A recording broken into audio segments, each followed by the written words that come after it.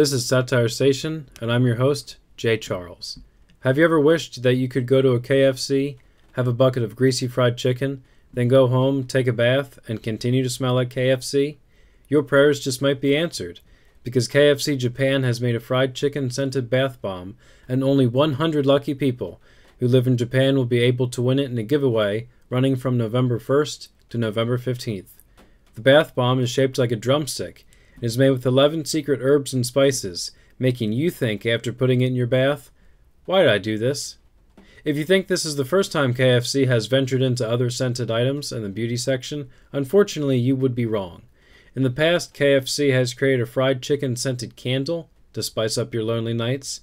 They've created SPF 30 fried chicken scented sunscreen, and my personal favorite, the finger looking good edible nail polish by KFC. Did you know that it comes in 2 flavors? Original and hot and spicy, because none wasn't enough. Speaking of risky decisions, a man in Swaziland rescued a trapped wildebeest. After freeing the creature, to his surprise, the wildebeest charged at him.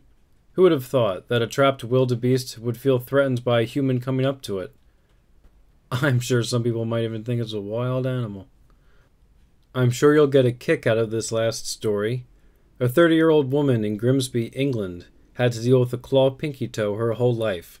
Recently, she got married, but before she did, she had a dilemma.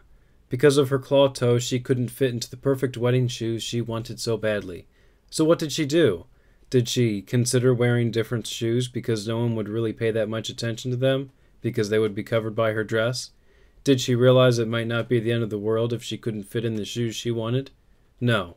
She did the responsible thing. She did the cheapest, most reasonable thing you could possibly do in this situation to prepare for the big day. She got her foot in the door. And by getting her foot in the door, I mean she surgically had her pinky toe broken and tendons snapped so the shoe would fit in. She was even willing to foot the bill, if need be. Her feet were very unique, but you couldn't say they were cold. On a footnote, this is our first video here at Satire Station. Thank you so much for watching. Be sure to like, comment, subscribe, and share the video. We hope to see you again very soon.